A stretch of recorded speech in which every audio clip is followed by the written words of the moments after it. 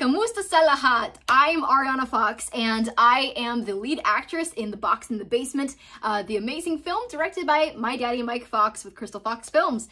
And this time I have a filmmaker's tip for you. This is coming from me as somebody who tries to get into filmmaking, and also from my daddy, who is an incredible filmmaker and director. Now, you've probably seen this a lot.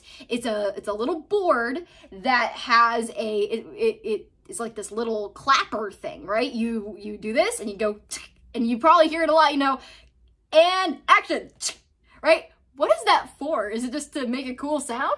Well, it's actually called a clapper or a slate, right? It's called slating at the beginning of a scene. And what they do is they do it, first of all, they have information on it, so that way it shows the things that, like the scene, the director, and especially what take you're on. It's very important. And another thing that the clapper is used for is also to sync audio with the video. So that way, from the very beginning, if the audio and video of both of them are off, then you can simply just tell when it does that, then you can sync it up in post-production.